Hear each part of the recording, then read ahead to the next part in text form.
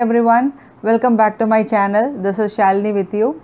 Several phenomena of celestial bodies like motion of planet around the sun, motion of moon around the earth, the tides due to sun and the moon are successfully explained by universal law of gravitation. So this video is about the force that binds different objects together in the universe and also few numericals based on it. Let's get started.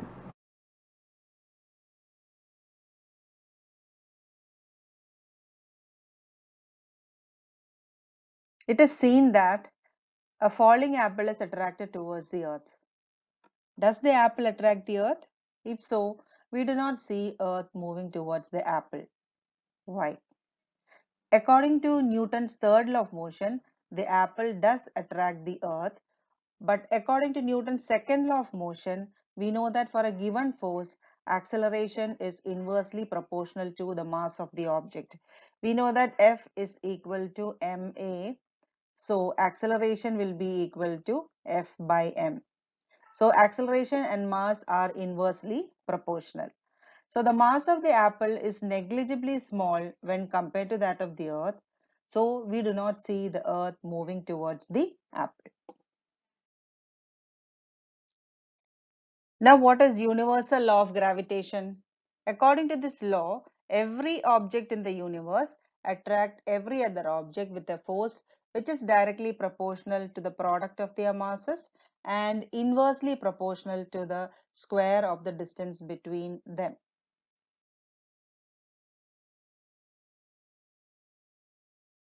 Now we are going to see the mathematical formulation of universal law of gravitation.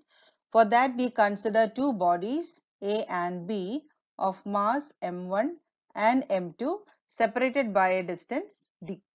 So according to universal law of gravitation, force is directly proportional to product of their mass. So I can take it as m1 m2, and it is also inversely proportional to square of the distance between them. So when I combine these two equations, I can write F is proportional to m1 m2 by d square. So in order to change the proportionality, I can multiply by a constant, and that is capital G, G1, G m1 m2 by d square. And this G is called the universal gravitation constant. And the value of universal gravitation constant is 6.67 into 10 raised to minus 11 Newton meter square per kilogram square. And the value of G is found by the English scientist Henry Cavendish using the sensitive balance.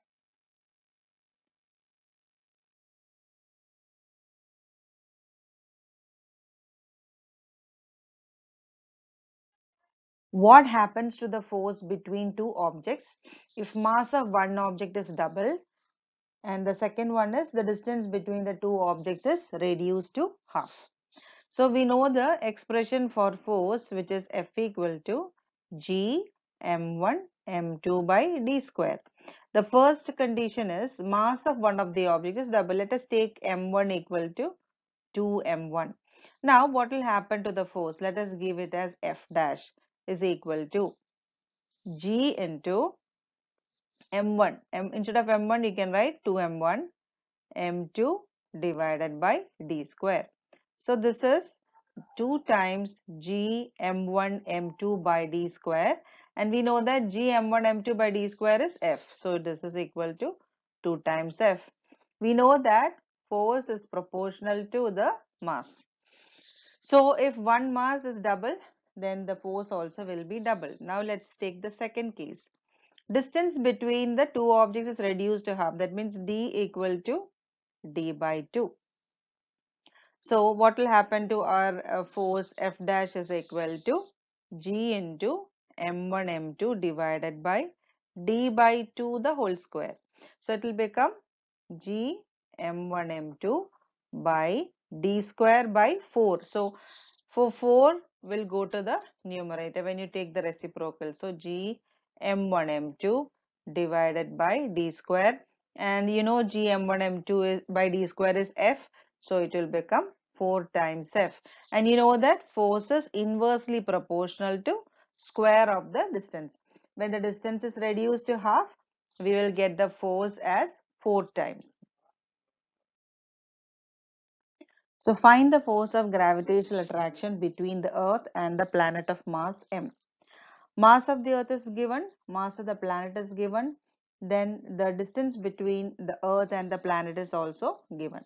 So to find out the gravitational force, we'll write F equal to G, mass of the Earth me, mass of the planet, divided by REM square. Now substitute the value. G is universal gravitation constant, which is 6.67 into 10 raised to minus 11. Mass of the Earth is 6 into 10 raised to 24, and then mass of the planet is 10 raised to 22 divided by the distance between them is 3.84 into 10 raised to 8 the whole square. Now 6.67 into 6, we will take all the term with exponents to one side. So 10 raised to minus 11 into 10 raised to 24 into 10 raised to 22. When you simplify, 24 plus 22 will give you 46, minus 11 will give you 35.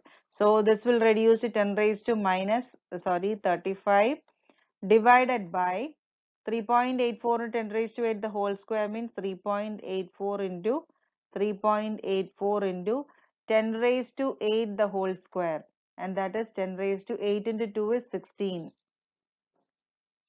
and this is equal to, now we can do the simplification, and also we can apply the law of exponent. 10 raised to 35 by 10 raised to 16 means it will be 10 raised to 35 minus 16, which is 19, and then here we can cancel, you will get 1.92, and when you simplify the remaining term you will get 2.71, and the unit is Newton. Therefore the gravitational force between the Earth and the planet is 2.71 into 10 raised to 19 Newton. Right, therefore the gravitational force